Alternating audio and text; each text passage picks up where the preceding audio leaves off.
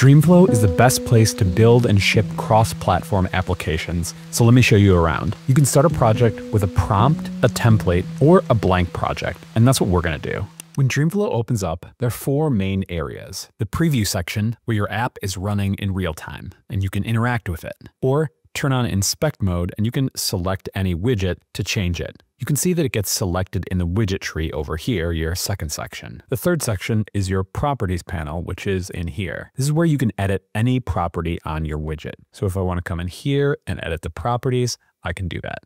The fourth section is over here with your agent.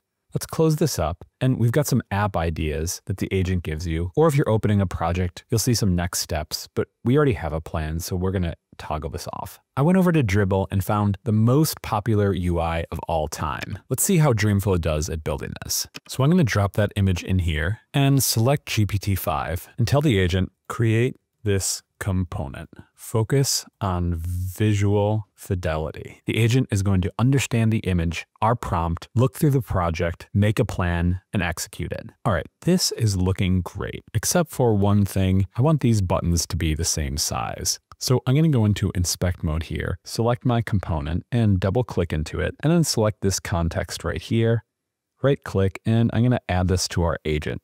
And then just ask it to make the cancel button the same height as the create button. That's great.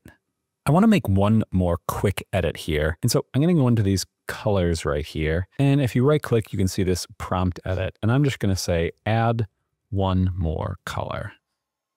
Beautiful. Okay, next, let's ask our agent to create a color palette and some theming based on this. Create color theming based on the current design. Great. So we can see this color theme right here. If we go into our theme settings, we've got our typography and our style constants right here. So if we go in and make a change to one of these right here, we can see it propagate throughout the app. Great. But I'm going to push that back for now. And let's create a page for all the events you create.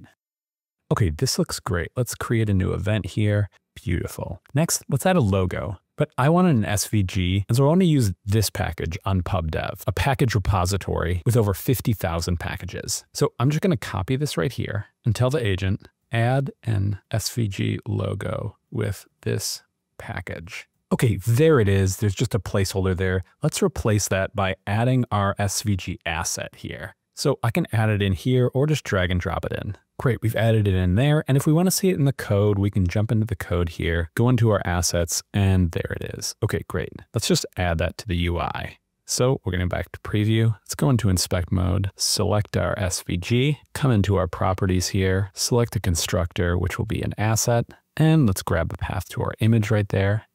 Let's right click, copy path, and paste it in. Beautiful. Next, let's wire this up to a backend so our data can persist. And we've got Supabase and Firebase, and I'm going to connect to Firebase. Create a new project and configure Firebase. Generate the client code. Okay, great. I added on a sign-in in Firebase, and so we can go in now. Now let's add an event. Beautiful. Last thing to do is to deploy our app, and you can do that with one click to the web, iOS, and Android. We can't wait to see what you'll build in Dreamflow.